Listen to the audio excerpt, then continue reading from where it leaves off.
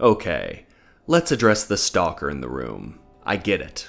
You see the gas masks, and the horror, and the Chernobyl setting, and the cobbler in the thumbnail, and you think, ah, yes, okay, this is like Stalker.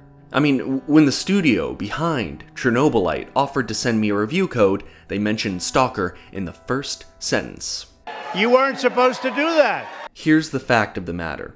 If I were to say that Chernobylite is like Stalker but blank, and just reviewed the game through that lens, then I would be sending it to the electric chair. Reviewers are far too cavalier about saying stuff like that. Like how they always say the infamous, "This game is the Dark Souls of blank," if a game is hard, because, as we all know, Dark Souls invented the concept of death. Dark Souls is hard, but that is not what made it a phenomenon. It is not the defining characteristic, even, of what those games were. Dark Souls is intricately laid out and filled with environmental storytelling, and the combat is punishing, yet engaging and rewarding and visceral, and the entire world is permeated with a sense of tragedy that makes the player feel as if they're crawling through the innards of the rotting corpse of a once grand beast. What makes Dark Souls special is not that it fucks the player sideways. What makes it special is the fact that it and its successors were designed with the precision and attention to detail of a fine Italian sports car.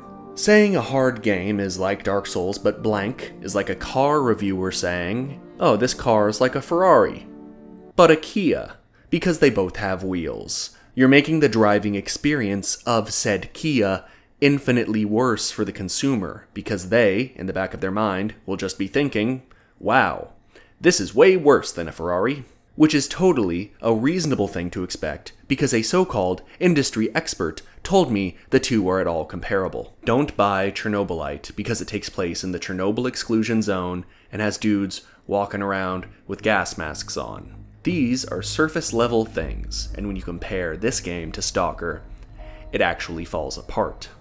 A prominent mechanic in the Stalker games is artifact hunting.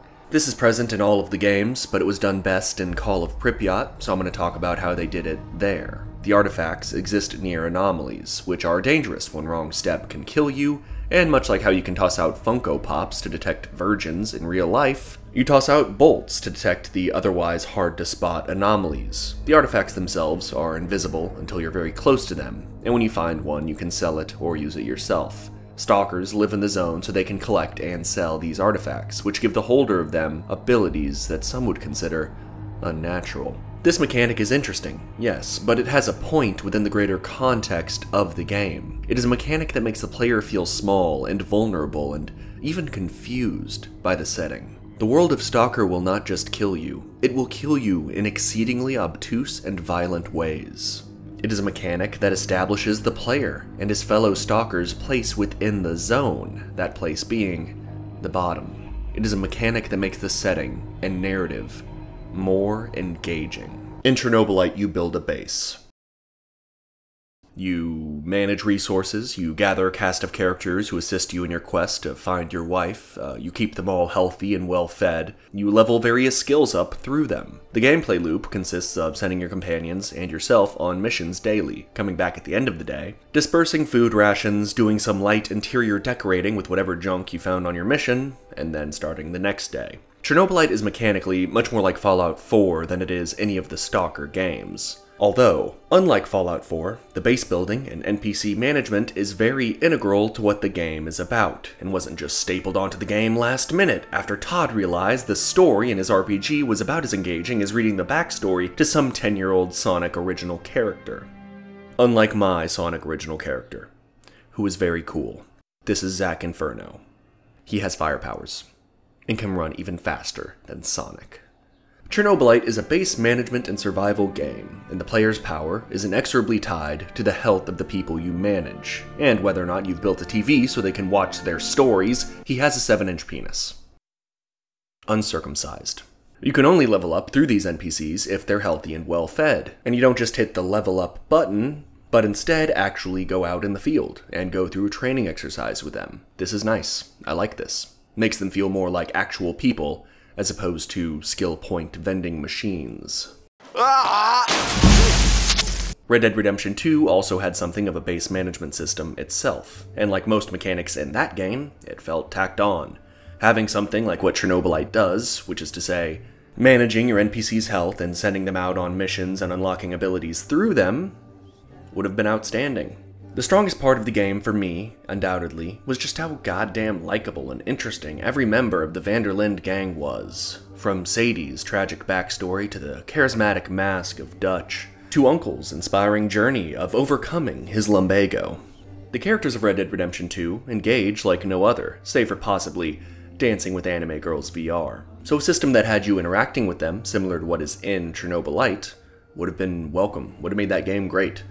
The reason I'm bringing all this up is the system in Chernobylite is fine mechanically, but it's let down by the actual NPCs you're managing. They have personalities, yes, but they're all just sort of crazy and quirky, you know, manic pixie dream stalkers.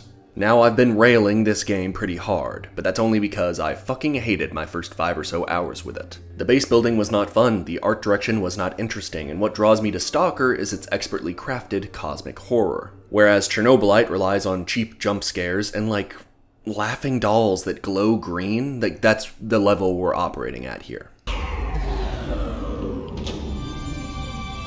Although Chernobylite, according to the marketing material I was sent, is not cosmic horror, it's actually nuclear horror. That is not a thing that exists. When Chernobylite is trying to be Stalker, it's laughable. Chernobylite puts its worst foot forward, but it's got a thick narrative ass which will follow it if you give it time. That sentence most likely makes no sense to anyone but me, but that's because I'm mentally unhinged and I'm still buying GameStop shares. The story of Chernobylite is persistent, in that the fail state is not going back to a checkpoint. You instead get captured and lose an item or two, and the story continues. Your failure just becomes another part of the story that is your playthrough as you escape and live to die another day. I've talked about the systemic and mechanic-driven approach to video game storytelling before, where there's more so a rule book than there is a conventional story, and that's sort of what Chernobylite is doing. Getting captured, if you're bad at games and die a lot, can begin to feel goofy. Because, you know, while you're looking for the items they took from you, you always overhear this conversation. Man, it sure would suck if that prisoner escaped, and he found all his old items that we put in that big tent. You know, the white tent, not the green ones. The tent labeled confiscated shit. Dimitri, we've talked about this. You're talking through me. Not to me. It sure would suck if someone hacked into our servers in order to reduce our presence in future missions. Dimitri, we've been going to counseling for 3 months now, and you still don't listen to me. I'm willing to make this work if you are, but I want a partner, not a generic thug, dispensing cliched, expository dialogue. This is who I am, Dale! The strength of Chernobylite lies not exactly in the story itself, but more so in how flexible it is. It's filled with decisions that matter more than they may seem on the surface. And while I could understand why the game would not advertise itself with the generic blurb of, "Your decisions have consequences," because that sentence gives me, personally, PTSD flashbacks. Your decisions do have consequences, and the game has a lot of, "Oh wow, I did not expect that to bite me in the ass" moments. You can even, at rare opportunities, go back and change your decisions, which is basically legitimized save scumming. You need to expend the titular Chernobylite resource in order to change these decisions, which is, by the way, just slightly less dumb of a name for a fictional material than Transformium. That's what we're calling it. Kill me. Now, normally, when I say a game does something, I will provide an example, or at least bring up Doom Eternal. In this case, I would bring up a choice that had interesting consequences that came back to haunt me or help me, but I'm not gonna do that. That would ruin the fun for you, viewer, because believe it or not, I may end up recommending Chernobylite at the end of all of this. One of the things you manage for both NPCs and yourself is mental state. You play as a nuclear physicist named Igor, so this whole hiding in bushes and stabbing people thing is pretty rough on the whole mental health front. because he's a dumb science nerd. The stress of combat reduces his mental state, although that basically just manifests itself in having the edges of the screen get all dark. What could they have done instead of that, though, when your mental state declines? I mean, I don't know, make you join Twitter, I guess? The existence of this mechanic pushes the player to feed their own character and the others more than needed to just keep them breathing, because apparently, feeding someone just enough to keep them alive can be mentally taxing. At least, that's what my whore of an ex-wife argued in the custody battle. That bitch. I've said it before, I'll say it again. Starvation builds character, Deborah. This mechanic also pushes you to build more comfortable accommodations for you and your companions. This is a simple mechanic, but I like it quite a bit, as it fits in really well within the context of the game, and can make the circumstances surrounding you feel more dire than they would otherwise. It also adds some weight to the plot, as it naturally makes Igor's journey feel like it's actually mentally affecting him in a significant way. That gives me an idea. Hey! What? Who let you into my alley? It's an alley. I just walked past all the masturbating homeless people. Listen, do you still care about using Far Cry to do the whole gaze not into the abyss thing? You know, the whole Apocalypse Now, Hearts of Darkness thing? What are you talking about? I never did that. That is, quite literally, all that Far Cry used to be about. I'm pretty sure you just made that up. I don't know why I'm trying to convince you. Just, if you ever return to that whole thing, because charismatic villains playing off of a protagonist that has no personality is incredibly boring and tedious to watch, maybe do a sanity mechanic or something. Might, it could be a good idea. Oh, yeah. I actually like that. Yeah.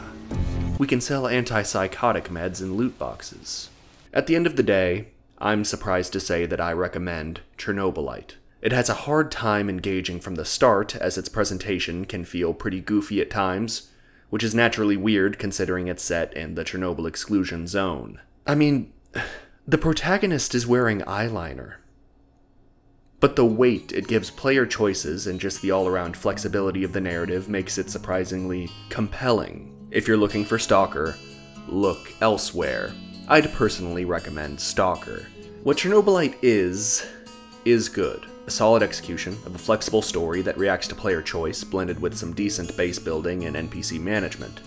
But if you focus on what Chernobylite could be, then you may just miss what it is.